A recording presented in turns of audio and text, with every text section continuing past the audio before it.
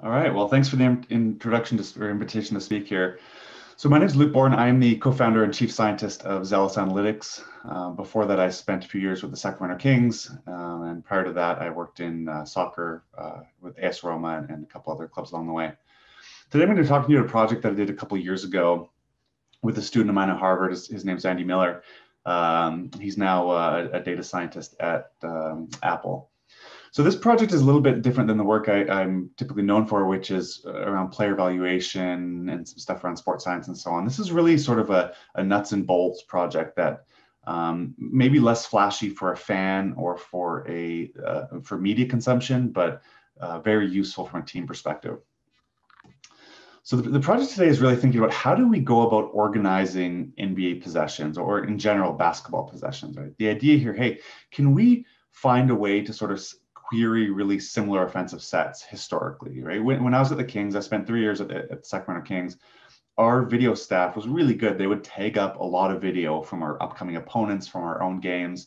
But in the end, just because of the time required, were never able to tag up every single NBA game. And if you think, hey, I want to not just get NBA games, I want to get G League games, I want to get EuroLeague games, I want to get international games, etc., it becomes really hard to think about, hey, how do we actually tag up every possession of every basketball game? So the idea here is to sort of be able to find similar offensive sets or be able to sort of query a large set of basketball possessions and be able to pull back the set that contains sort of similar semantic structure, similar sets as we think about it. And then that obviously allows you to explore team and player tendencies in a much richer way. You can say things like, not just like who's the best, which team best generates corner threes, but you can say, how do they generate those corner threes? Or you can say, which player is the best player in the pick and roll? You can say things like, which player is in the best pick and roll on this particular offensive set?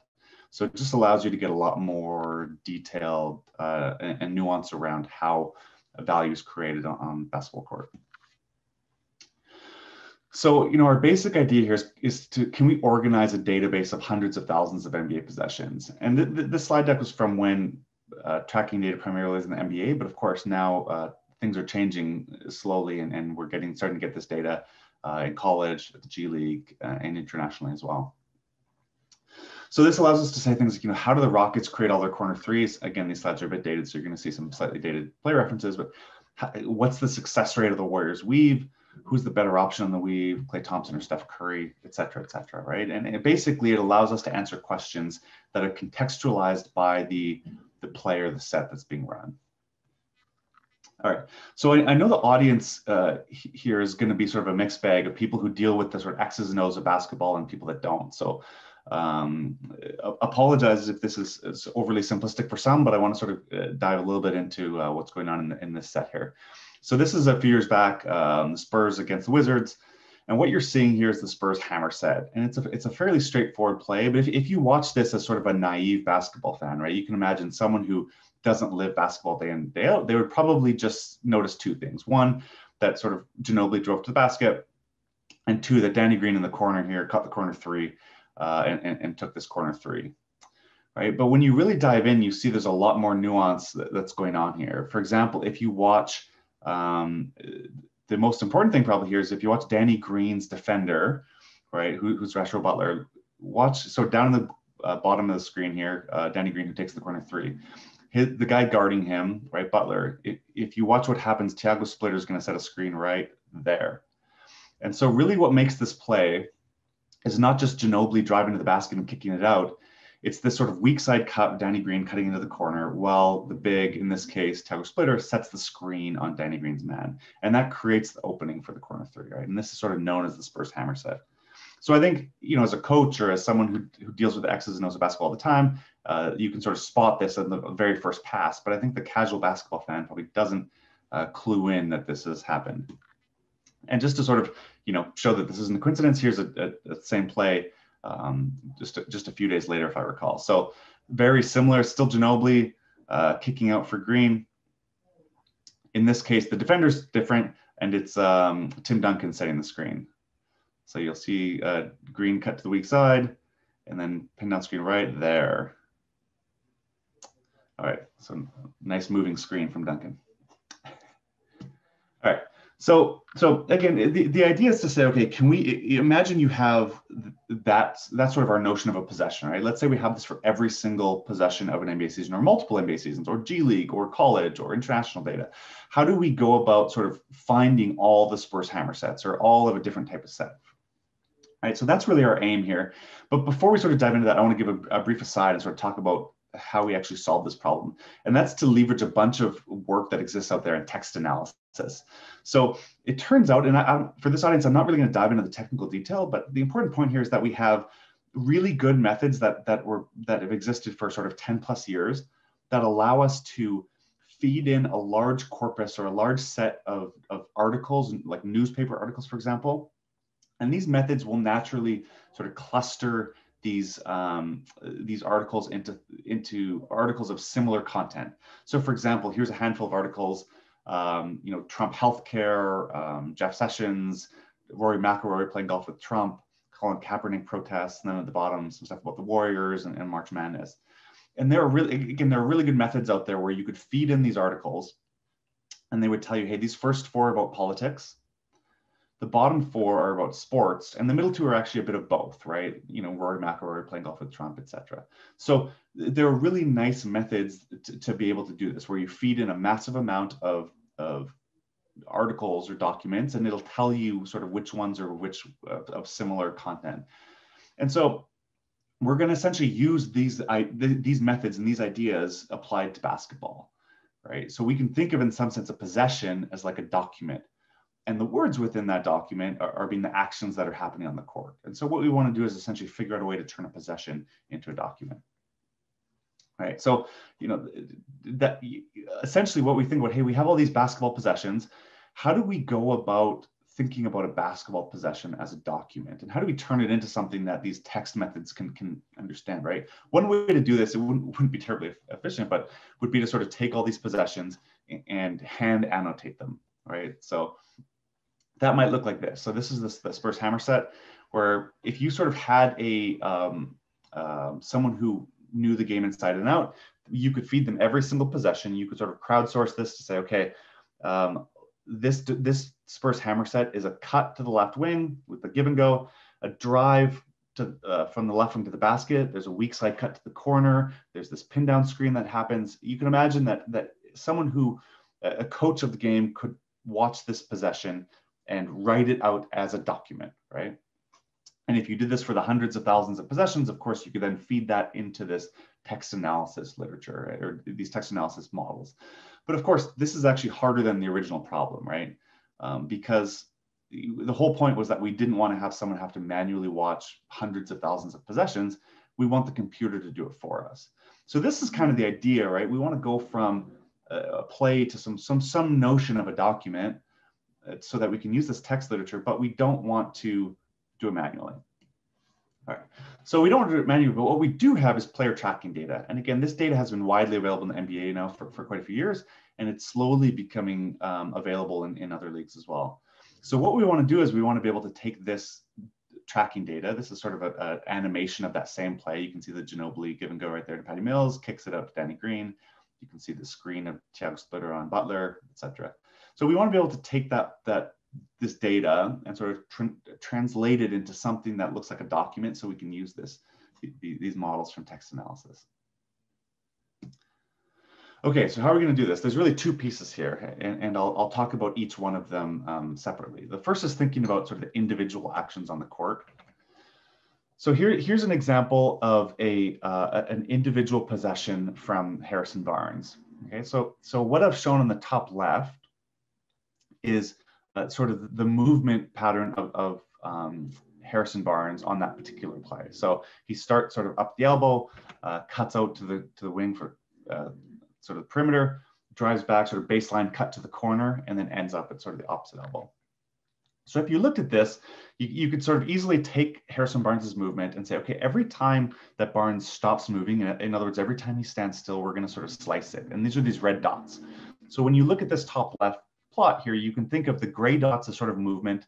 And then every time you see a red dot, that's sort of when Harrison Barnes has stopped on that particular possession. So, he moved from 0 to 1 and then stopped, and then from 1 to 2 and then stopped, and then 2 to 3, etc. Right? And what I show on the top right here is his speed over time. So you can see here, those red dots are essentially when he's stopped moving, when he's standing still, right?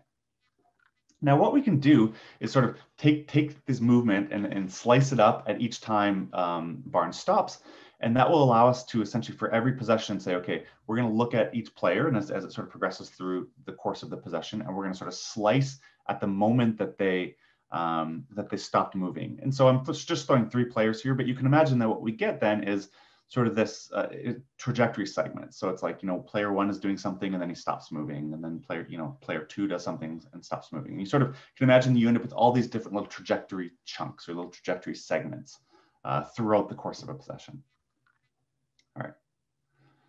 So what we want to do now is take all these segments, right? So think about we've taken 100,000 plus NBA possessions. We've taken we're just going to focus on offensive players for the moment, but we've taken all 5 offensive players. We've segmented their movement into these little sort of trajectory segments. And now what we want to do is we want to find similar ones. We want to cluster them, essentially to turn them into something that's sort of intuitive and sort of group them together. And so what we do is we actually are going to take all of these trajectories, and we're going to, when you take this 100,000 plus NBA possessions, you end up with about 4.5 million of these segments. And we're actually going to group them together. So we're going to sort of put them into clusters. Right? And what we want to do is sort of say, be able to say, this is a baseline cut, or this is sort of a movement from the elbow to the wing, and be able to sort of group them in that way. I won't go into the technical details here, but functionally what we're doing is saying, hey, we have all these functions through time. These cool spinning plots here are actually showing the play or these segments progressing through time. So time starts at the top and then sort of works its way to the bottom here. And you can see what the gray lines are actual player movements from the data. And then the red line is what is our cluster center. So these are sort of like the centroid of these movement patterns. And interestingly, on the left, actually, you can see an error in the tracking data. So one of these trajectory segments actually sort of jumps over and then jumps back. That's pretty common in player tracking data, but you can see here that the method sort of still handles it fairly well. And so this actually is a fair bit of computational resources required. Luckily, we had Harvard supercomputers to handle this. But in the end here, what we've done is we've taken these 4.5 million little segments of movement. So Harrison Barnes on that possession that we showed earlier sort of created 7 of these segments. And you can imagine if you have 5 offensive players, 100,000 plus possessions, you end up with these 4.5 million. And we're going to group them into 250 of these clusters. And that's essentially what this process is here. All right. So now what we've done is we're able to sort of find similar segments. Again, we haven't found similar possessions yet, but at least we're able to sort of group segments or these movement patterns together. And so what we're showing here is 2 of those segments, or 2 of those clusters. So again, we have 250 of these clusters, and these are just 2 of them. But in this case, we actually get these really nice baseline cuts, one from left to right and the other from right to left. Now, it's worth noting here that the model itself does not encode this symmetry, but interestingly enough, it sort of falls out, right? A baseline cut is like a really common action, and it recognizes it. So just to sort of give more detail on what's happening here, each one of these individual dots here is an actual player running across the court, right? One of these dots is like James Harden making a baseline cut. And we're thinned it down. There's actually a lot more data than this, but each one of these individual dots is an individual player. And then the larger dots being traced behind is sort of the cluster center. That's sort of the canonical shape of that group of actions. All right, so we don't just have two of these, we have a lot more of them. Here's 8 more. And so these are just sort of different trajectory segments, sort of as we're clustering, different types of movement that players make. And so our aim here is basically to sort of categorize the types of actions that players take on the court, okay? And of course, we don't have 8 of them, right? We have 250 of them. This is just 8 of them being visualized at once. So remember, we have sort of 250 of these different unique movement types. All right, so now we've sort of taken each individual player's movement and we've sort of categorized each segment of their movement. And now we want to think about how the players work together so that we can get actually the end goal, which is to, again, group together similar possessions. So flipping back to this way we had represented the possession over time, we had taken each player's movement and we had essentially sliced it at every time when the player stops. Right, but and then we went through this clustering step, and essentially what that's allowed us to do is to group together similar movements. So we can now say things like, okay, at the start of the possession, player 1 is doing the purple action, which is in the bottom right. So that's sort of like a cut from the one wing to the corner. And at the same time, player 2 and player 3 are doing this red action. Okay, and then a little bit into the possession, player 3 switches from the red action to the blue action.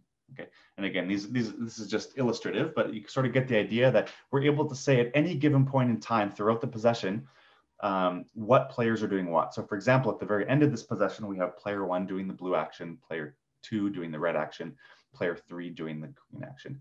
And again, these colors are just these sort of 250 clusters. So we have 250 of these sort of colors. And so we're able at any point in the possession to say which of these 250 actions or trajectory segments or sort of colors that are these players doing, and then sort of say what are being done by the different groups of players.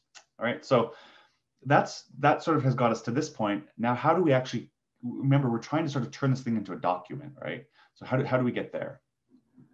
All right, one thing we could do is to take the individual colors that we see in a possession, and again, I'm sort of using colors and clusters interchangeably, but you can think of these colors as sort of these movement segments, right? So the purple one here, you can see it on the bottom, and the red one and the green one. And of course, we have 250 of these colors or segments. So one thing we could do is create a document that's just like literally just the list of colors, right? So this possession here could be colored. The document could literally be purple, green, blue, red, or maybe it's the sort of series, you know, purple, red, blue, green. You could sort of lay it out in a particular way. Well, it turns out in these text models, the order of the words actually doesn't matter. So really, we would just think of it as sort of like a bag of words or a bag of colors in this case. So that's one way we could represent this possession.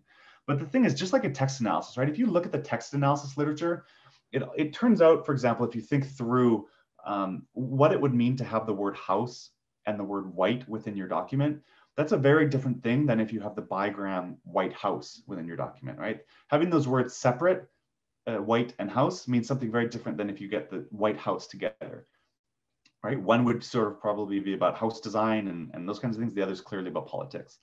And so similarly, in a basketball possession, what defines a possession is not necessarily the individual actions, but how players are sort of doing these things collaboratively at the same time. So what we might do then is say, okay, our document then is, instead of being sort of the list of colors that appear, or the list of movements that appear in this action, or in this possession, we're going to look at the pairs of concurrent actions.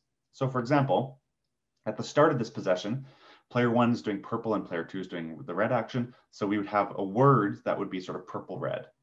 And then player 2 is doing red and player 3 is doing red. So we might have a word that's red, red.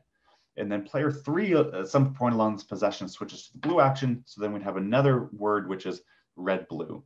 And so you can imagine that, you know, we have 250 of these colors, and you're sort of scanning through the whole possession, and you're grouping together all the sort of pairs of concurrent actions, right? And so, for example, you know, this would essentially look like, you know, one of these movements would be a Ginobili drive to the basket. The other would be weak side cut to the corner. And the fact that those things are happening together at the same time really matters. And at the same time, you'd see that weak side cut to the corner with the sort of pin down screen. And so these things happening sort of concurrently really matters in thinking about what the semantic content of the possession actually is. Okay, so now we've sort of we're able to take the tracking data and turn each possession into a document. And now what we want to do is actually explore it. So again, like we essentially can take these documents, now we've fed it into this text analysis literature. And what it's done now is it sort of spat out every possession, and it allows us to now group really similar possessions together. So what I'm going to do now is say, I'm going to take a whole bunch of possessions, a couple thousand possessions, and I'm going to plot them in sort of this abstract space. And each dot is going to represent an individual possession. And the basic idea here is the closer together two dots are in the space, the more similar the possessions are. And the farther apart they are, the more different they are. Okay, so here's the sort of, every dot here represents an individual play. And so let's zoom in on two that are really close, and they both happen to be Golden State possessions from a few years back.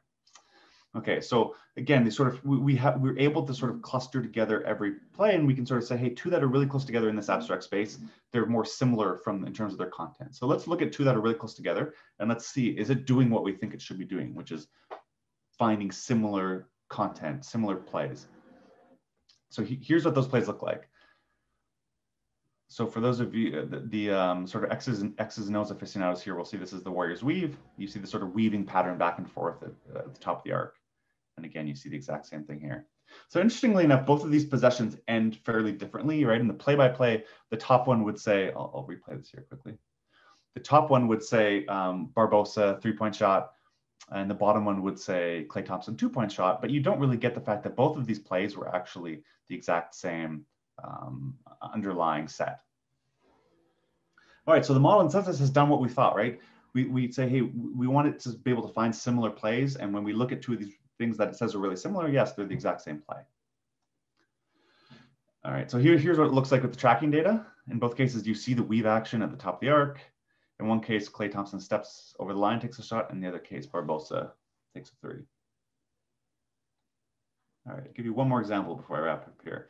This is sort of looking at this is from a few seasons ago, but looking at all the corner threes generated by a handful of teams. This is the Warriors and the Rockets and the Spurs. And we've colored them by the individual teams. And essentially, again, same as before, each one of these dots represents a given possession.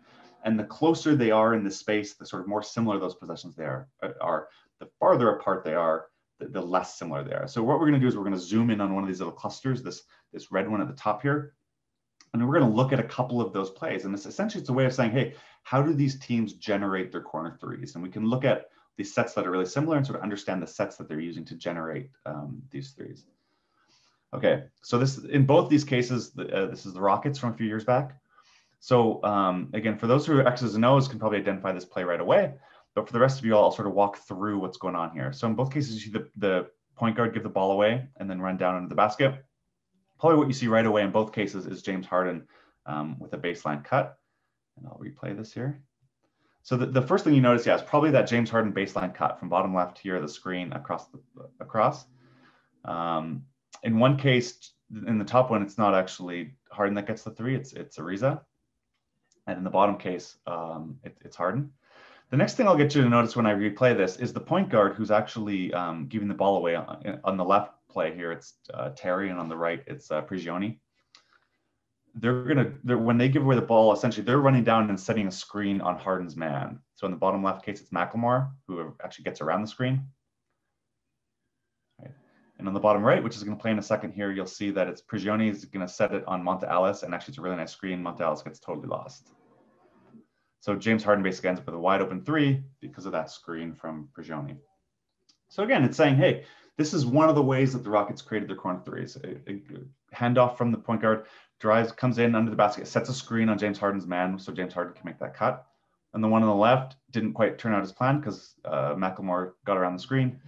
On the bottom one, Prigioni sets this nice screen on to Ellis.